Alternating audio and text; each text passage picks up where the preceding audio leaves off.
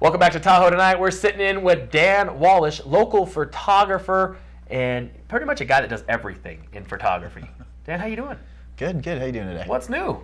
No, not much. Just been out doing a little shooting and skiing and trying to enjoy this winter. Snow's finally here. You've been out in the backcountry at the resorts shooting some stuff? Yeah, definitely. Been getting some good stuff. Finally got a little bit of snow last week. And yeah, it's been winter's finally started.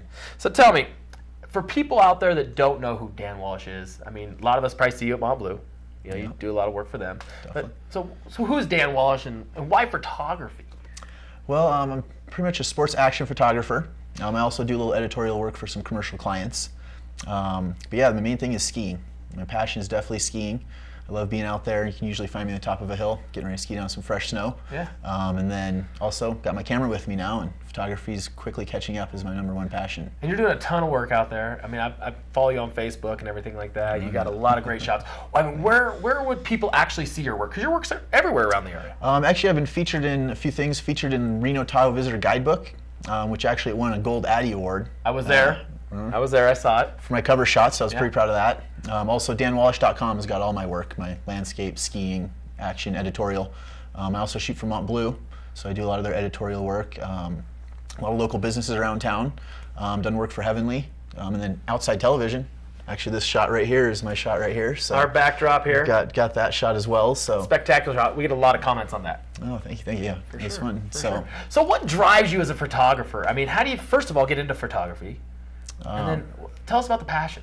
Well, definitely, it's like I said, skiing was my #1 thing, snow. Yeah. But then growing up in Colorado, I've been hiking, skiing, motorcycling, doing all that, and I finally realized I should probably have a camera with me to document some of the places that I see. Sure. So once I got a camera, everywhere I go now, it's just I have to have a camera. I've got to be taking still images. I'm getting into videography as well.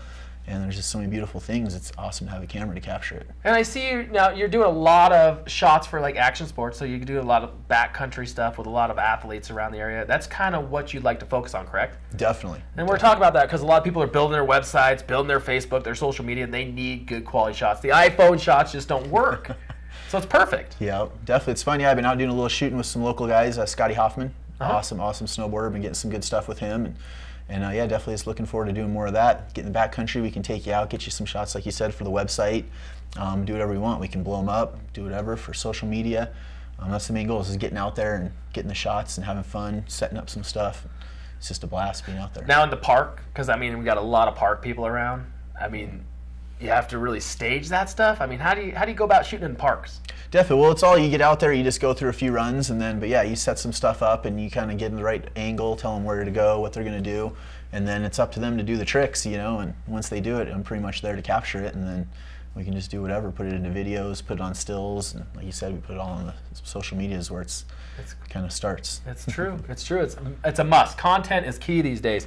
And I have the question here. Your wife wrote it. I got to ask it. You know, this is important. Stranded on a desert island. What would you go insane without, Dan? Well, definitely snow, and lots of it. You're not going to say your wife. But also my beautiful wife. My 2 kids, Brody and Mia, to play with me in all the snow. Yeah. So, and then I've also got my camera with me, so I can take a lot of photographs of it. Yeah.